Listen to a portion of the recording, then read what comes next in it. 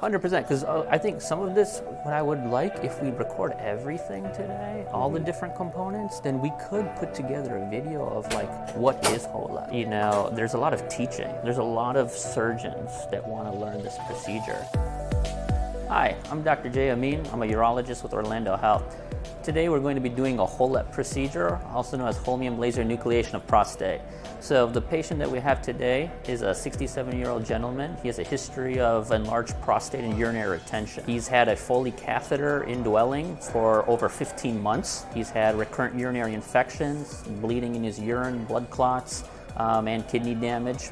So today the goal is to remove that obstructing tissue and restore his ability to urinate.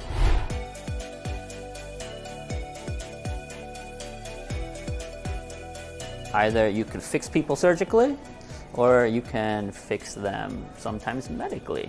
And urology has a blend of both. So you build up these longitudinal relationships with patients. Oftentimes, you don't want to say, hey, this is your only option. You can start off with less invasive treatments, and as things progress or as goals and wishes change, we can always address however things happen to be in the future. Given how his bladder looked and his history of urination every half hour to hour during the daytime and 4 to 5 times during the night, that he has a very overactive bladder from long-standing outlet obstructions. The Botox will help, and as he recovers from the HoLEP procedure, the bladder will actually repair itself, we believe, in a period of about 4 to 6 months.